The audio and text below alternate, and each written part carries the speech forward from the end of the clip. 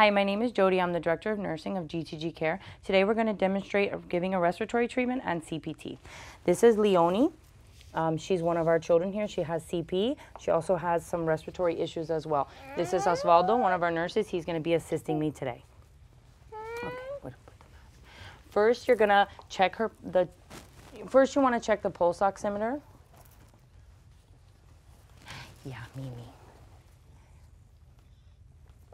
You want to always record a reading before and after to determine the effectiveness of the treatment. It's okay, Mama.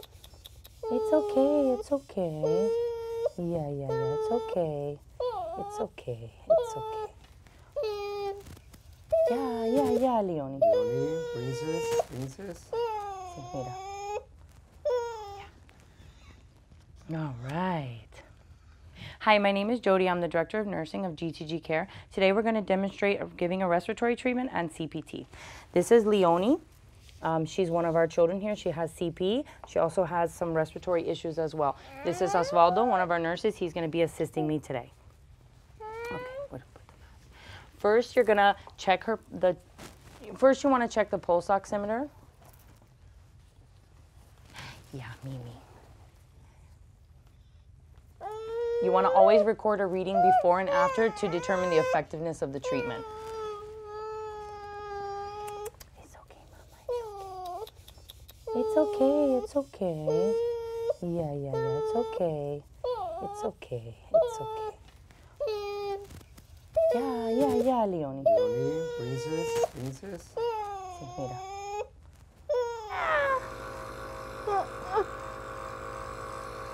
Okay, yeah. Now, most respiratory treatments will run about anywhere from 10 to 20 minutes. What we're going to do now, we're going to do some CPT, which is where you cup your hands like this and you lightly pat on the back. You don't want to hit too hard, and you want to make sure that your hand is cupped where there is a scoop in the middle. If you're cupping your hand properly, you should hear a sound, kind of like a drum. That's what you want, because then it's going to break up the secretions and it helps to loosen them up so that they can actually get them out on their own. Okay? All right, Leonie, ready? Yeah. No, it's okay, sweetie. Perfect. Okay, Leonie.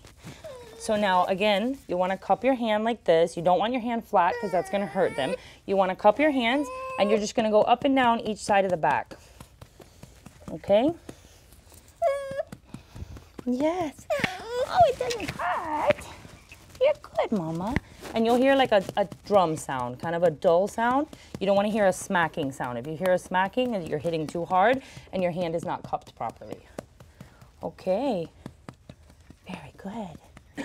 Yeah. All right.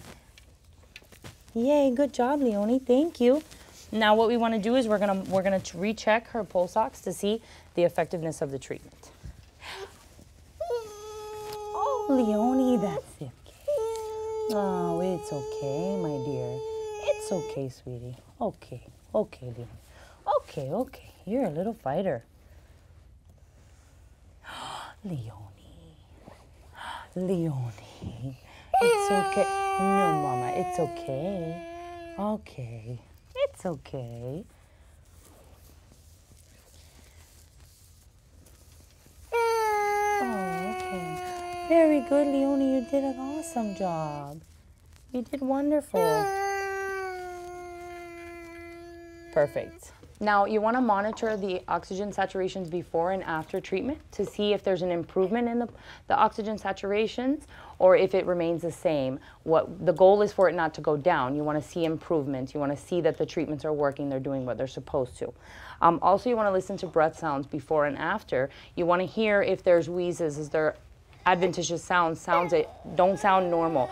Are they still there after the treatment? If they are, then you're going to write those down, you're going to record those. So I hope this helps.